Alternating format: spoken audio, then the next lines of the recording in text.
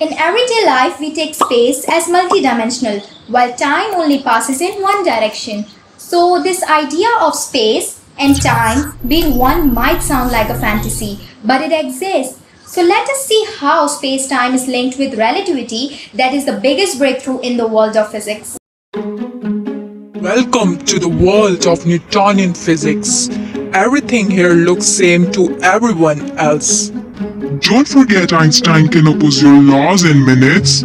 Relativity rebels what you just said. So according to Newton in classical physics, there is no concept of relativity between objects. Everything seems exactly same, which means that time and space are absolute quantities and are independent of their observers. So in all places, a meter is a meter and a second is a second. But here is where Einstein steps into the frame and says that Motion must be defined relative to frame of reference. and that space and time are completely relative rather than absolute concepts. Hence, space and time without each other are just senseless. Just think about it. What if you want to throw a party? You'll decide a place and a time for your friends. If you just decide a place, they could be waiting for quite a lot. And if you just inform them about the time, they could be waiting anywhere in the world.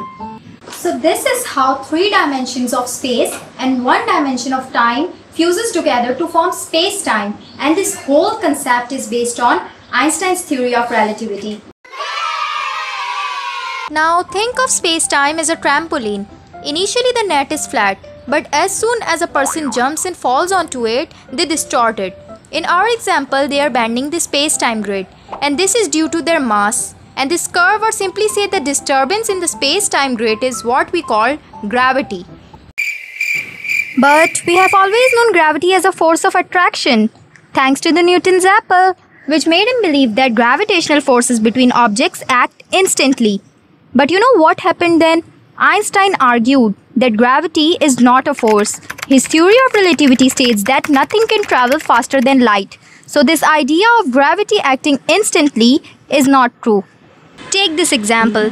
Imagine you and a friend are standing 1,000 kilometers apart from each other on equator. Now both of you start moving towards north. Over time you would come closer and it would feel like there was a force that pulled you together. But in reality, you and your friend both did not feel any kind of force. The real reason for you coming together was that you were on a straight path on curved surface. Remember, space-time is also a curved surface due to mass. Greater the mass, greater the curve in space-time, and hence stronger the gravitational force. So the interaction between matter, energy, and space-time is what created the universe around us today.